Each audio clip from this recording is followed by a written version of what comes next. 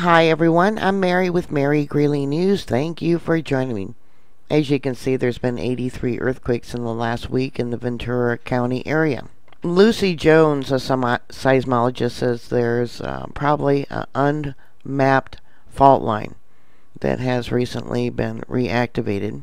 All these earthquakes indicate that pressure is building. Here we can see yesterday a 2.9, 2.0, a 2.3.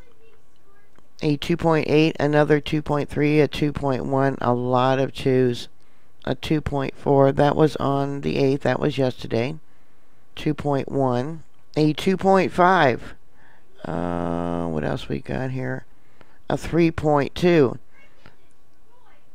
a 3.6, for the largest first, that would be the 3.6 yesterday. There was a 3.4 on the 7th. A 3.2 on the 7th. Now they're saying that these earthquakes all started because of the 3.6, but if you look at the time, then that would make this 3.4 a foreshock.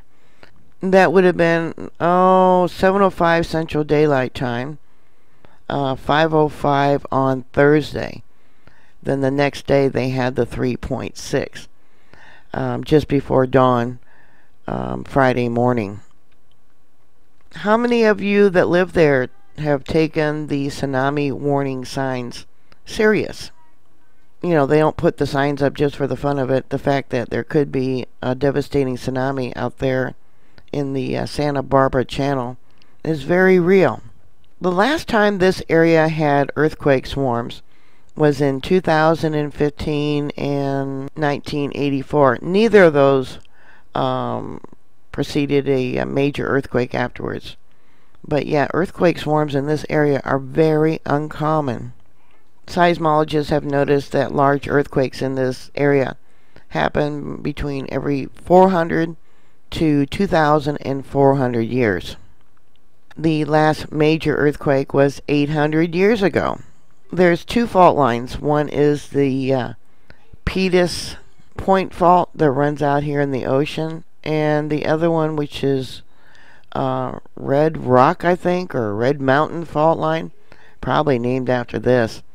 But both of those are capable of creating devastating earthquake and a tsunami. The Los Angeles Times posted an article saying they thought a magnitude 8 earthquake was capable in this area.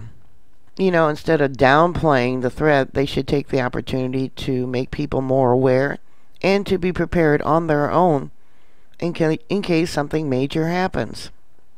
So the question is, why don't they want people to be prepared?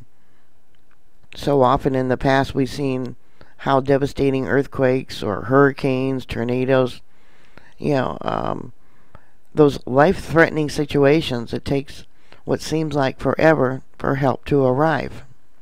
So why are they downplaying the threat? Like I said, why don't they take the opportunity to educate people to be prepared on their own?